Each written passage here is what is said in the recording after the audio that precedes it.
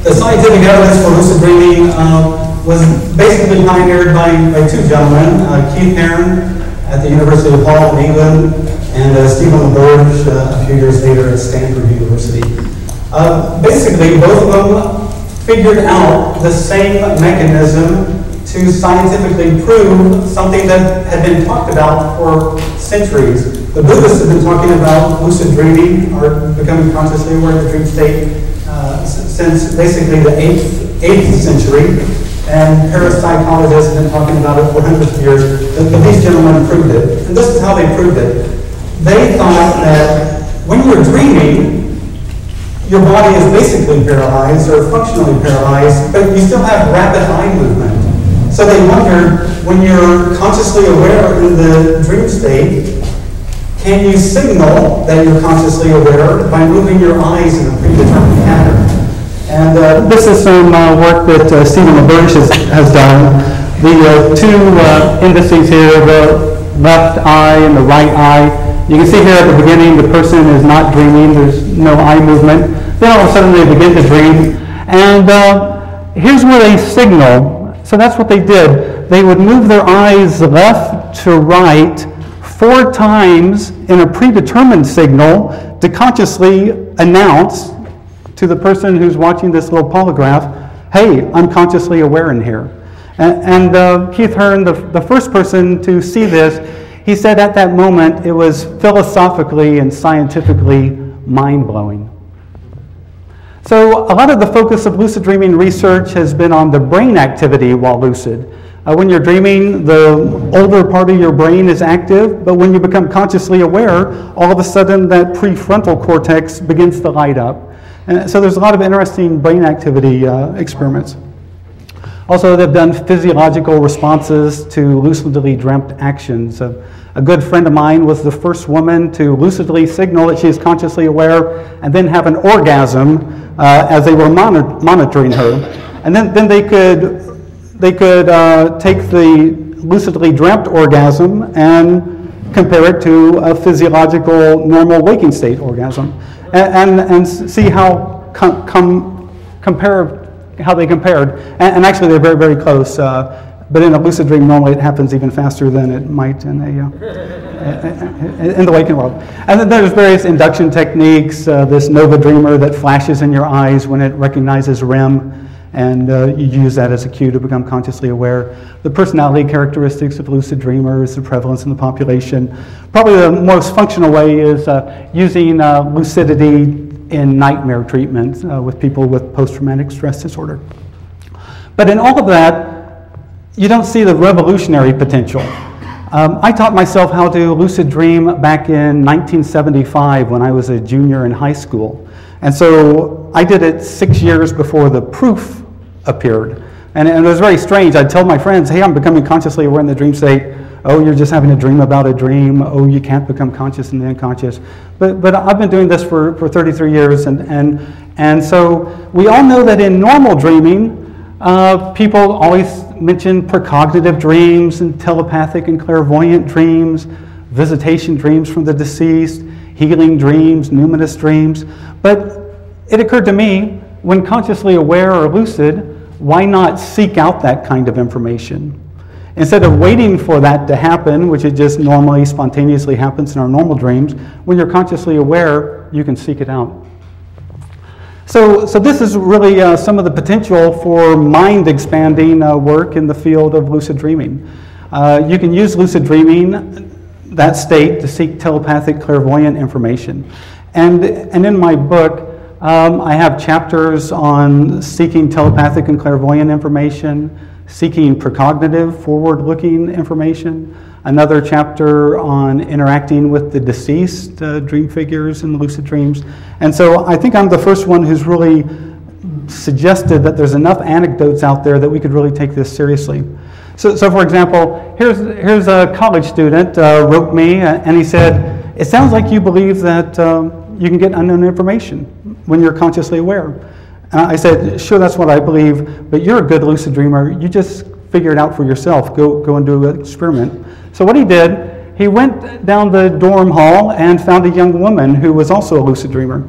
And they started talking about it, and she gave him a challenge. When you become consciously aware the next time, come and find me and find the bizarre freckle on my back.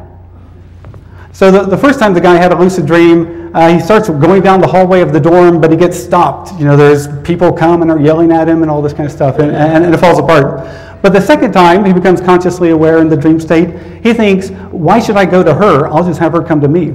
So all of a sudden, here she appears at his doorstep and comes in, and she turns around and shows him the bizarre freckle. And the thing that surprised him was the bizarre freckle was not along her side, which he had kind of thought she had hinted at, but was right above her rump. And that really shocked him in the lucid dream. He didn't expect that at all. So he wakes up 3 hours later, goes, knocks on her door, says, hey, I found your bizarre freckle in a lucid dream. He put his finger right above her rump. She pulls up her shirt, and there's the bizarre freckle right under his finger. So this really blew this kid's mind. But I want to tell you, that's just one example of what you can do when you're consciously aware in the dream state. At the Association for the Study of Dreams, every year we have a dream telepathy contest, which is something that a former professor here at the University of Virginia, Charlottesville, Robert Van de Castle, got started. They did pioneering work on dream telepathy, got the first NIH grant on telepathy. But every year we have a dream telepathy contest. And now what's happening is the lucid dreamers are becoming consciously aware. They're going and finding the telepathic sender, find out what they're sending, and then they wake up with it, and in the morning they're winning the contest. But it makes you wonder, could this also prove some of Carl Jung's ideas, like the collective unconscious, or more New Age ideas like universal mind, or the metaweb, or the matrix? For myself personally, I became very interested in precognitive lucid dreams because precognition was something that got me attracted to dreaming to begin with. The first time I did it was at the request of a friend of mine, Linda Magillon, who wrote the book Mutual Dreaming, and she asked me to get precognitive information. So I became consciously aware in a lucid dream, and I thought, well, how do I get precognitive information when I'm cognating now? And so I had this little philosophical crisis in the lucid dream. So when I woke up, I realized, oh, I got to project it out from me. I got to find it. So I began just doing experiments. I'd see a friend in a lucid dream, and I'd say, a year from now, where are you going to be living? Because this friend had been talking about moving away.